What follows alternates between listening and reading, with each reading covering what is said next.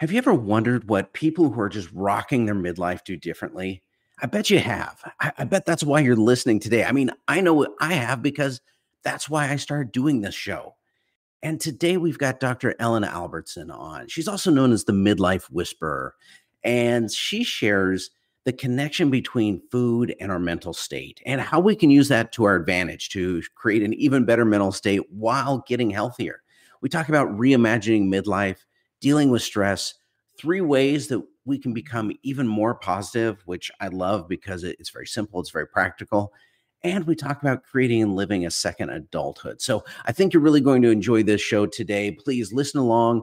And of course, as always, like it, make comments, share it with those people who you think would really be impacted by it, who would really benefit from the topics and the ideas that we discussed today. So thank you for joining me on this journey. Let's get started. All right. Well, this is Brock Edwards. And of course, the show here is Midlife Mastery. And today we have on Dr. Ellen Albertson. And Ellen, I always like to have people introduce themselves because they do a better job than I do. I'm not really all that great at introducing people. So what can you tell us? I know you have a PhD. I know you're a registered dietitian. What else do people need to know about you? Well, I just help people at midlife change the trajectory. I think that midlife, it can be the absolute best time of life if you really are willing to do some work and make some shifts if you're not happy with where you're at. By training, I've been a dietitian for 30 years, so I generally help people with their bodies. I've been a personal fitness trainer. I help people with their minds, with their psychology, and really shifting to a more positive mindset. I help people with their emotions. So I'm a mindful self-compassion teacher as well. I help people with spirit. I'm a Reiki master, and help people with relationships. So those are kind of the 5 areas I help people with. And I've been kind of doing this work for over a decade. I love coaching. Coaching is all about seeing what makes you tick. What are your strengths? What's awesome about you? Where do you want to go? And so it's really, really fun to help people make some major shifts at midlife and really make their next chapter their best chapter. Well, I know on Instagram you go by the handle of the Midlife Whisperer. So how did you come up with that? What's that about? Oh, that's a great question. So I was at a Entrepreneur Women's Network meeting in Texas, where you are in Frisco. And, I was thinking about my brand. I had been, initially when I started coaching, I'd really been working a lot around dieting, weight loss, helping people with their health and well-being. I've been a personal fitness trainer and dietitian, board certified health and wellness coach, but I was getting all midlife women. And as I was working with women, there were so many bigger issues than just what to eat, how to move. And so I started really getting deeper into other issues. I got more training as a coach and as a psychologist. And so I was at this meeting, I've been working, I've realized, I really love working with women at midlife, sort of 40s to kind of, early 60s. And I was at the meeting and it just hit me. I'm like, you're the midlife whisperer. I was like, wow, it just sort of popped into my head. Like the universe is like, here, this is you. And I was shocked that nobody had the moniker. The funny thing is that I was at this meeting, and so there was this guy from Dell who was on the stage, and the minute I thought of that, he said something about the jewelry whisperer, because there's a lot of whispers. We know the dog whisperer, the cat whisperer, the horse whisperer. So it just popped into my head. Nobody had it, and so I grabbed it and got the trademark, and it really fit. When I say that to people, they kind of get that. Yeah, I understand. Because I've got a sort of a very soft, compassionate way of working with people. And I've got more of a tiger, really pushing people and holding them accountable. So I kind of use both the yin and the yang in my work to really help people shift. Well, I'm going to switch gears a little bit there. So I love that description, that connection. You're right. It does kind of, people know immediately sort of what you're about. But I am really curious. So a dietitian and a psychologist, tell me a little bit about the connection between diet and psychology, mental state, those sorts of things. Yeah, that's a great question. Well, so part of what people, a lot of people are emotionally eating. I mean, a lot of people are emotional eaters. What happens is often when we are stressed, we're struggling, the mammalian response, and people are mammals, is to go to something to raise what's called dopamine. So we've got this stress going on. The stress response is cortisol. So what happens is, instead of sort of dealing with the stress and the issues that are stressing you out, we often go to these dopamine scores. So dopamine is the neurotransmitter of reward. We feel good. It's usually, I think of it as sex, drugs, rock and roll, food, shopping, gambling, gaming, those types of things, which are really designed to raise the level of dopamine in the brain. So what happens is a lot of people go to food to feel better. And so where the psychology comes in is really helping people to first understand that is that you don't have to go to the dopamine, or maybe you're going to do something else that lights that dopamine up. You can also go to this other chemical called oxytocin, which is the mammalian chemical of care and connection. What that does is it sort of shuts down, cools out that cortisol that's happening. And what it does too is it helps to stop you from going to that dopamine. So I've found that a lot of my work is being a food psychologist, of really helping people understand, like, why are you having that threesome with Ben and Jerry's, right? You know that you shouldn't be doing that, but yet it's 11 o'clock and you're still going for that carton or that bag of chips. What's going on with that? And really helping people understand what they need to do to change. Because so often my clients really know what they should be eating, but they're not doing it. So we really work with helping people understand eating when you are hungry. So, when you eat when you're hungry, you stop when you're full. But if you eat because you're lonely, you're tired, you're angry, you're anxious, you're bored, you're stressed, you're just going to keep eating. So that's where the psychology piece really comes in there to help people make the behavior change, but also to deal with their emotional well-being so that they don't need to reach for food to feel better.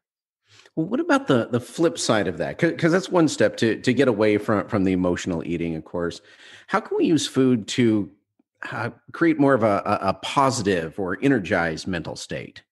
Oh, that's a great question. There's a lot of research being done right now on looking at, I guess, there's a sort of psychonutrition is kind of a new area where they're Okay. actually looking at using food from, a pharmacological perspective. There's this whole area of culinary medicine too, looking at food as medicine. So when we eat primarily plant foods, so whole food, plant-based diet. So lots of fruits, vegetables, whole grains, beans, nuts. I'm not saying you have to go all out vegan, but basing your diet around plant foods, a couple things happen. There's a lot of wonderful nutrients and and also phytochemicals in the plant foods that actually can support your brain health. The other thing that happens is that there's a connection between the gut and the brain.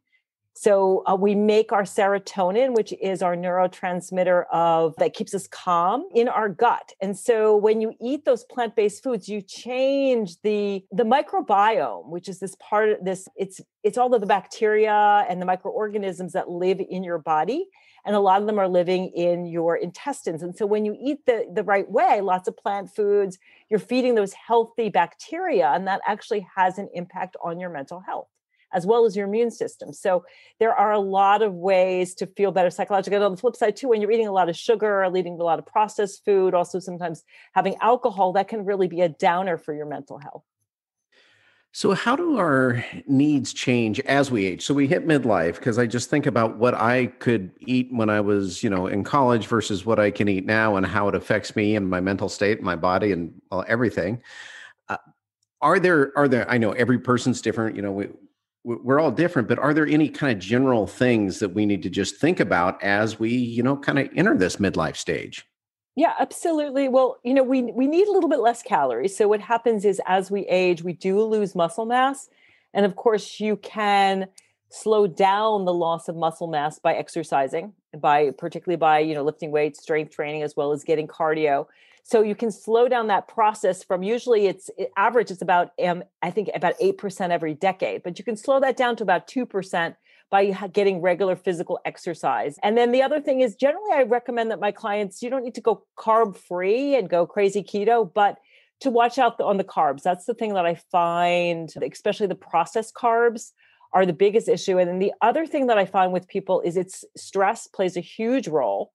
So when we are stressed out, again, we produce that chemical called cortisol, which revs up our appetite and also revs up the deposition of fat around your midsection, which is the fat that you don't want. It's the fat that actually is active, that can contribute to some chronic diseases. So you got to eat a little bit less, particularly around the carbs and the refined carbs. So you've got to make the quality of your diet better. But I think you just have to decide that, if you want to have a great midlife, you've got to take care of your body. And, we've got so much great science where people can live, into my folks my dad's 90, my mom's 89, and they're still rocking it. They still feel good. They can do their walks every day. They're super sharp. But the way we treat our bodies has a huge impact on the quality of our midlife. So you've got kind of a double or a triple whammy going there. So we get stressed, cortisol goes up, we get hungrier, so we eat more, and we retain more of what we eat as fat. That's nature being kind of brutal to us there. Well, it actually was kind because if you think about the fact that human beings evolved hundreds of thousands of years ago, if you're stressed out, there's some danger in your path. And it makes sense to lay down body fat because there might be a famine around the corner. But these days we have thousands and thousands of more calories than we need. I mean, there's a 7-Eleven around every corner. Grocery stores got 60,000 SKUs. So we don't have that issue anymore. So we're living in bodies that were designed to be optimized, hundreds of thousands of years ago. Now that does make sense because I have heard that for our ancestors, the only long-term stress was famine. Every other stress was very short-term, very intense, but short term. You either got away from the tiger or you didn't. Yeah, absolutely. So, and that's another problem that we have is that we don't have these acute short-term stresses. We're stressed every day. Your boss tells you off, you're stressed. You have a fight with your partner or your kids, you're stressed. You're in, somebody cuts you off on the road, you're stressed. So we have all of these points in our day where we're constantly bombarded and we're stressed out. So you have to kind of train your mind to slough things off and also not take life so seriously and find moments in your day to recharge and stay calmer. So one of the things you mentioned already was, we can change our diet a little bit. So we're not ingesting things that increase our cortisol levels, or we would tend to hang on to kind of the, sugar, processed carbs, alcohol, those sorts of things. So we can change up our diet a little bit to help there. On the flip side of it, what are some things we can do just to deal with stress in a better way? Yeah, so that's a great question. So, I mean, certainly, again, exercise is huge. So exercise is a great way to kind of burn off that cortisol. And it's also a great way to keep your mental health sharp. I think another thing to do is to breathe. So the quickest way to turn what's called your parasympathetic nervous system. So that's the fight or flight nervous system, that cortisol, where cortisol is generated when you do deep breathing, even, just 30 seconds, a minute, particularly if you are breathing in for 4, exhaling for about 8. So your exhalation is longer than your inhalation. That can really help with stress. Also, lots of body-mind techniques, meditation, yoga, qigong, all of those things really make a difference. Being out in nature is huge. So when you're taking a walk, if you are out and you're like on a landscape, that can really help. I think leaving your cell phone at home is huge because it's that constant like pinging and checking your email. Or even leaving your cell phone, turning it off when you're home, lightening up, playing, having more fun. If you're at midlife, looking at like, what did I like to do as a kid? So I have a lot of my clients are doing things like coloring, learning things, dancing, playing instruments, things where you're using different parts of your brain that really can distract you from that stress, or other things that soothe you. Listening to music can be really powerful. So just experimenting and seeing what stresses you out, seeing a coach who can help you with your stress, or getting some therapy can also be really, really helpful. So there are lots of ways. And what's key is just finding a couple that really work for you.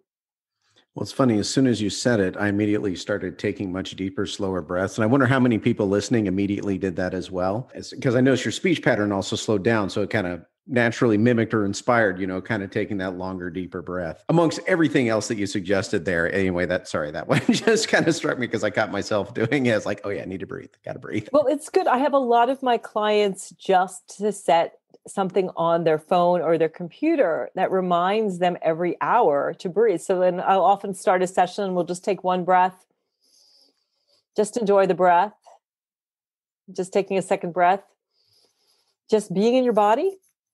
And then just taking one more breath and just smiling. It's instant stress relief. That's awesome. I love it. That's like 20, 30 seconds right there. And that's it. Your mental state changes immediately. At least mine just did. So I could feel myself kind of relaxing, slowing down here. And well, let me shift gears a little bit because we've already covered a tremendous amount of ground here when we think about just taking care of our body better, eating in ways that don't stress our body out, and ways to get rid of stress to deal with the other side of it. But before we started recording, you had mentioned the phrase, the second adulthood. And I really wanted to ask you about that. So for you, what is second adulthood? Yeah, so I think about second adulthood as sort of midlife. So sort of your kind of 40s, late 40s, early 50s through 60s is this chunk that you have to really reinvent yourself if you're not happy with the trajectory that you're on. So I feel like we've got this sort of, I think of early adulthood and childhood is up to about 30. And I also like to think of it, I'm kind of enjoy looking at astrology. So we have this sort of Saturn return period, which is a 28 to 30-year period. So we've got this first period from sort of 0 to 30. And that's kind of like our childhood and adulthood. And then we have this second adulthood, which is sort of 30 to kind of late 60s, which you can start changing into your second adulthood. Then you've got your sort of, mid or early 50s all the way into to when you're in the geriatric phase. So we've got this really nice chunky 25, 30-year period, even 40 for some people, where you can really take a look at what did I learn in this first adulthood, sort of this, 25 or 30 plus period of time. What do I want to change? What do I want to shift? Maybe even looking back to your childhood and what naturally were your gifts. So we've got this really beautiful period to really have a good time and enjoy our life to the fullest. We don't have as many of the structures that tell us who to be. So I mean, I know like for myself, my 20s and 30s were so much about like what looks good in society's eyes or my culture's eyes or my parents' eyes. And I kind of created this life for myself from sort of 29, 30 till about to my early mid 50s, where I was kind of living someone else's idea of what was okay. And it wasn't working for me. So I blew up my life a little bit and left a marriage that wasn't working for me. Spent a little time in kind of a chrysalis period. And now I'm really in that very groovy second adulthood where I'm living life on my terms and really enjoying my life to the fullest. We build up, our life builds up over time. And it occurs to me that for a lot of us, we don't even realize that we have this option to pause and rethink and reinvent. It's kind of like, well, we end up here. Life's passed us by. We'll just keep going down this path. And yet, as you mentioned, you blew up your life but in a very positive way. So, a lot of people actually come to think of it, just thinking as I'm talking here, they hit the midlife crisis and blow up their life, but not in a positive way. They make bad choices. They do things that they probably shouldn't do. What does that go to? Is that the same inspiration, just really trying to reimagine our life, but taking a negative route versus a positive route, or am I off track here? Yeah, I think that part of what happens is your soul, your spirit desires some kind of change. And sometimes people do. I mean, I don't know if my changes were all positive. It was kind of very much like a chrysalis stage where things were kind of gooey and I was trying to figure things out. So sometimes we do make mistakes or we, experiment and we do different things. But I think that there is this, you start to understand that there is more time behind me than in front of me. You start to realize that I'm running out of time. And then you also start to see that you're not really in alignment with your passion and your purpose in life. I was talking to someone today and she's like, I'm just not living my purpose. There's this idea in Japanese called ikigai. I don't know if you've come across this idea about living according to your values, figuring out who the heck am I? What do I want to? I get this from clients a lot. Like, I don't know who I want to be when I grow up. You kind of wake up one day and you realize, like, I've built this life. It's kind of like I've clawed my way up this ladder of success, but it's against the wrong building. Mm. And so you have to sort of do a lot of excavating to figure out, okay, what do I really want this building to look like? And how do I shift my vibration? And that's a lot of the work I do with people. I actually have a quiz. It's called Raise Your Vibe Quiz. And you can take it and see with body, mind, heart, spirit, and relationships, what needs to shift in your life. You can really evaluate where you're at and decide, what do I want to work on? I think if you do that in a more organized, succinct fashion, you can kind of avoid that blowing up your life. But it's hard because the brain isn't interested in you being self-actualized or having a passion and a purpose. It's only interested in keeping you safe. So to get a divorce, to shift careers, I have another client, she's selling everything she has and she's buying a boat and selling the Mediterranean. Bravo, right? I have another client who moved to Australia. She moved from New England to Australia. I had another client who rediscovered her passion for the circus. But that's scary. And it takes a lot of moxie to sort of step outside your comfort zone and say, you know what? I want to do something bold with my life. And so that's really what the second adulthood, if you're not happy, is about, is making some big shifts in your life. Yeah, absolutely. Because when you talk about, the climbing the ladder, but discovering the ladder is against the wrong wall, but we're very familiar with that wall, whether we like it or not, we know what to expect from that wall. So wh- what's the process, or how do you coach people when they think maybe they're against the wrong wall? They should be, moving the ladder somewhere else, but they've invested a lifetime in that wall and that ladder. So how do you start stepping away? How do you start rethinking and exploring? Yeah, that's such a great question. Well, there's a couple things that I do with clients. So we do a real inventory. So first, it's really about knowing yourself. So taking a look at, what did you love doing as a kid? What were you curious about? What was that adult that when you looked at them and you said, I really want to do that? And what was it about that you liked to do? And you don't necessarily have to blow everything up. You might just decide that I want to create a new hobby. I want to do something on the side, or I want to volunteer. So start getting curious. And I do a lot of strength testing. So really looking at, what are your strengths? What are you naturally good at? What is your genius zone? I do a lot of life design. So figuring out really what is your purpose? Why are you here? Another thing that I do, which really worked for me, was I do something called finding your destination vibration. So remembering a time in your life where you were really happy, where you had an emotional experience that felt really good. And so for me, it was a time when I was probably about 8, really involved dance. And then there was a time in my 20s before I got married where I was just felt authentic. I felt good. I was doing a lot of things that really resonated with me. And so I have people start to visualize that time and see if you can superimpose it on your present and on your future. So doing a lot of doing vision boarding, or just visualizing the sort of destination vibration. And then also just taking baby steps. So if you're curious about a different career, going on some informational interviews, or reading some books about doing this thing. So that, that's the sort of the way that we shift in terms of career and fun and what you're doing. Relationships are a little different. Often with relationships, I have people prototype. So really to seriously think about, can I make the relationship better? What could I do to make my marriage better? And then what would it look like for me to be on my own, to sort of start thinking about working it on both ends? So we do a lot of experimenting. And what generally happens is it's kind of a little magical.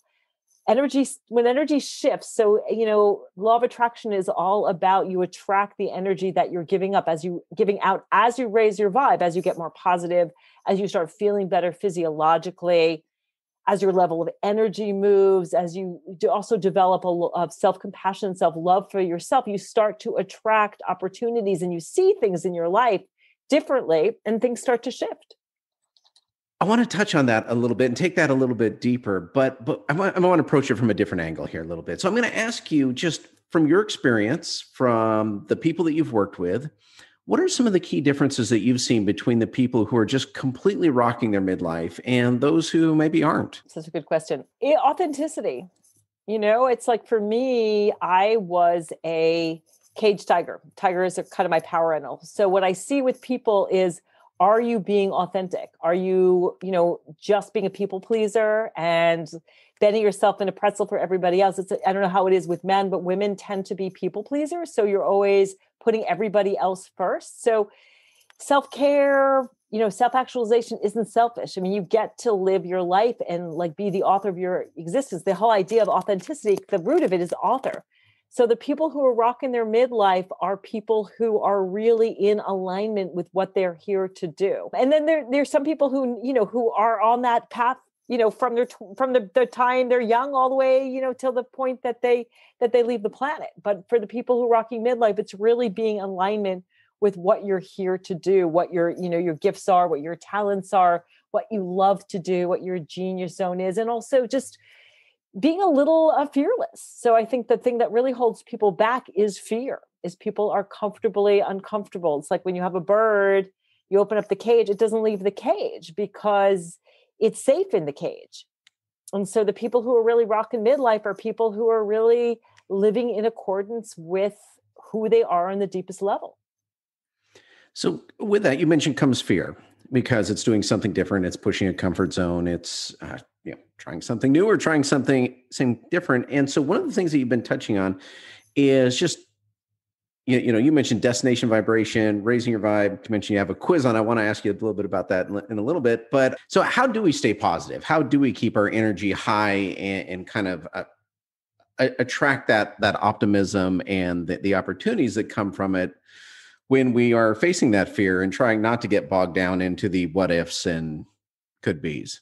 Yeah, so there's lots of ways to do that. And what's so exciting about this whole field of positive psychology is that there are a lot of books and a lot of techniques, but I'll give you three techniques. I mean, part of it is learning how to master your mind and how to also connect with your heart and your intuition. In our culture, we're so intellectually driven that we don't connect with our intuitive knowing in our heart. But three ways that you can turn more positive are, first of all, gratitude.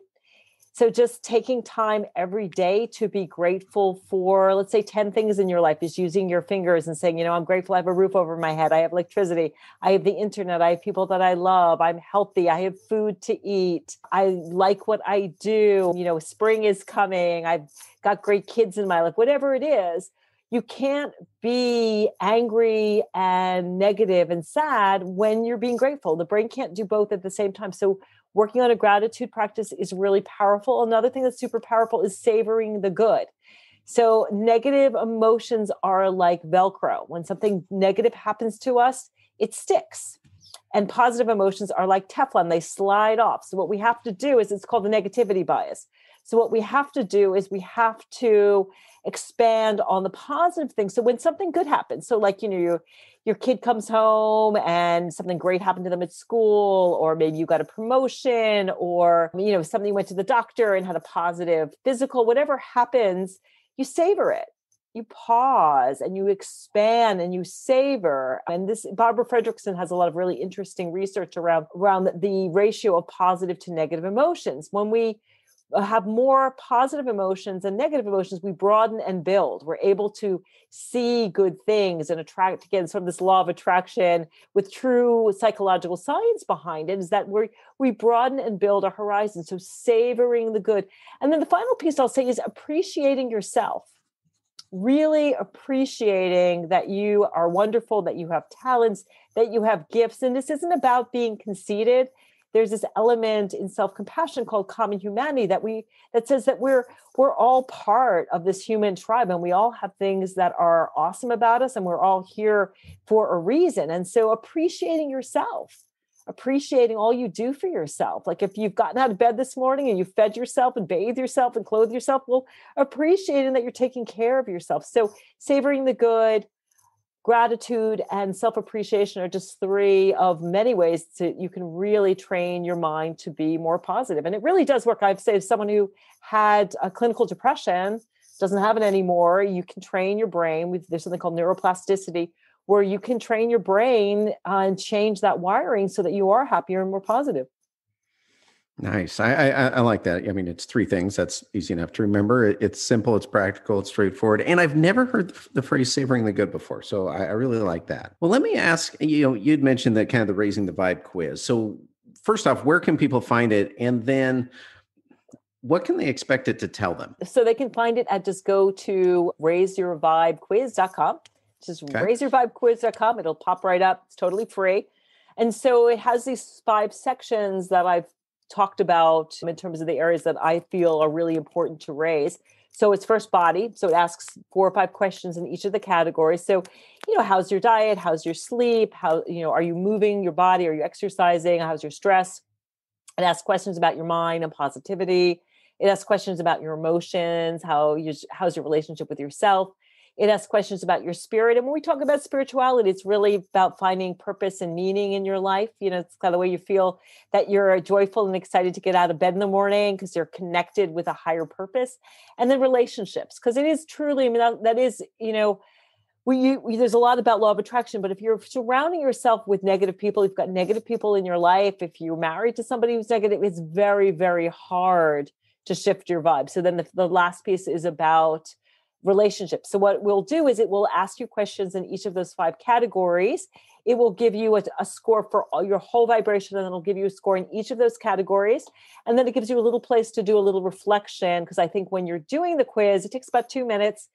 a lot of things may come up. And usually when people take the quiz, they get some ideas about things that they can start shifting right away. And there's also an opportunity if you want to meet with me, get some more insight. And of course, I have programs to help people both short term, creating a roadmap to help you shift your vibe, as well as longer term programs where we can shift your vibe over a period of time.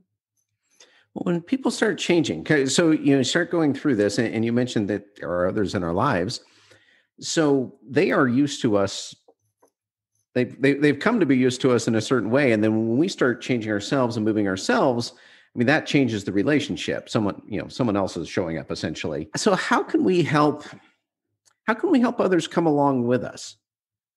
That's a great question. Well, the first thing is it's kind of like when you are on an airplane, you've got to put your oxygen mask on yourself first. Or if somebody is going to save somebody who's drowning, you don't reach in and pull them out. You use some kind of flotation device in between you and the person. So you have to work on yourself first and your own strength. And when you do that, your vibration will attract other people. But on the flip side, what happens too is that when you elevate your own vibe, everything that's out of alignment leaves your life. So I found, when I left my marriage, my friend set change. It was hard. Most of my friends that I had during my marriage sided with my ex-husband. So I did lose friends. My family sided with me, my parents and siblings and things, but things do leave your life. But then the other thing that's curious too, is people will start to see the difference in you. So you might have friends, coworkers, family who start to see that, you're smiling more, you seem more energetic, you seem way happier. What are you doing in your life? So I think that the people will come into your life who you can help shift and change, because we're all, as Ram Dass says, we're all leading each other home. So there will be people in your life who you can help change. And then there'll be people in your life who don't want to change. I mean, the one of the main reasons that people don't change is a lot of people would rather be right than happy. Ooh, say more to that, if you would. Well, there's a lot of people out there, and I know them. They're much more interested than being right, and always, and not saying, I've made a mistake. We learn through our mistakes. And so if you always have to be right and you're not willing to admit when you fail, when you make a mistake, you don't learn and grow. And there's a lot of people who would rather be right all the time than say, you know what, I need to shift this. This isn't working for me. A lot of people aren't willing to admit that they need to change, or that they even want to change, because they want to be right. Like, I want to feel okay where I am right now. That's something I see, to some extent with weight, where people don't want to admit that, or diet, they don't want to admit that they need to change. They don't want to do the work. So people ignore problems, but people would rather ignore it or say that they're right than say, you know what, I need to really do some soul searching and make some changes in my life if I want to be happy, or if I want to be healthy. Yeah, that's so interesting. Because you think if you asked anyone, hey, do you want to be happy? The answer would be, of course, yes. Why wouldn't I want to be happy? And yet many of us are apparently making the choice that, well, yeah, happiness is good, but rightness is better, and getting bogged down in that and missing out on the happiness.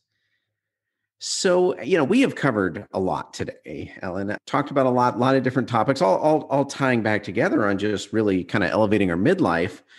What haven't we covered?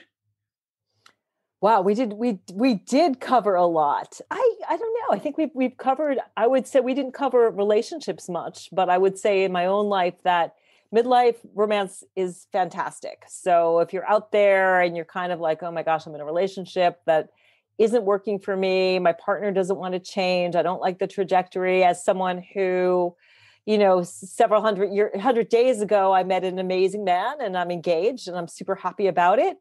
Midlife love is wonderful because it's much lighter. You don't have are we going to have kids and where are we going to live? And you've kind of worked through your stuff. And if you've come into your own and you're really comfortable in your own skin, the relationship's very different. There's not this codependency. It's much more about, I really know myself, my partner really knows himself, and we come together complementing each other and just really having a great time and supporting each other. So it's a very different vibe. So I guess just saying that you're thinking like, oh my gosh, I'm not going to meet somebody and who's going to want me at midlife. there's a lot of single people. I mean, the divorce rate is like 50%. So there's lots of people out there, and midlife love is wonderful. And I'm not a romance coach myself, although I do a little bit of that with my clients, but there's great ones out there. And so it really can be such a beautiful, exciting time in your life, particularly if you keep yourself healthy and well. You can have a beautiful, second adulthood. Well, that seems like I think we've covered it. And we've come right back to the theme of having an amazing second adulthood. So I love that. So, Ellen, thank you so much for being on today. This is, I say, well, straightforward and very practical advice. And I always like that because then I can use it.